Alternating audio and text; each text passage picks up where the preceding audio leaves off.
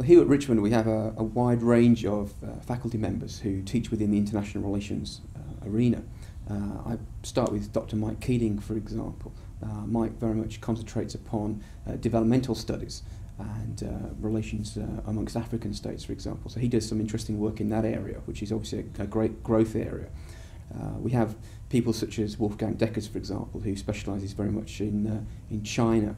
He adds a great degree of experience to the team here at Richmond University. Chris White, who started earlier in the year, brings a great degree of background, looking at a wide range of subjects, including international law, which he's been teaching this semester.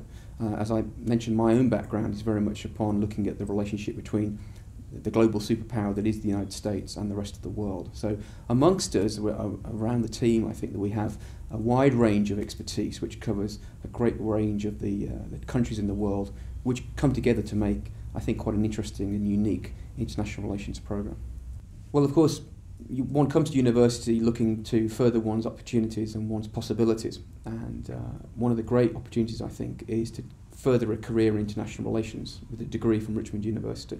We very much try to mould our students and push them to a point where they are considering careers beyond Richmond University from a very early stage. There's very little point in just gaining an education for education's sake in this day and age, I think. And certainly one of the things I'm most interested in is engaging in one-on-one relationships with students to try and understand what it is that their aspirations are beyond their time at Richmond University, so that we can give them the skills required to go on to gain gainful employment in the international relations environment, if that's their choice, after graduation. We do send a high degree of our students on to postgraduate work, and we do engage now in internship programs, including a growing number of placements within the international relations community, both here in London and around the world, including new opportunities which are developing in the United States itself.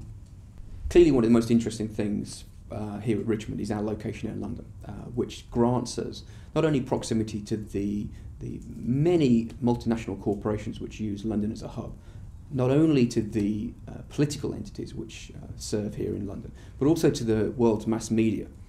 If you look at any of the major networks in the United States, for example, they've all got headquarters here, or bases here in the United Kingdom at least.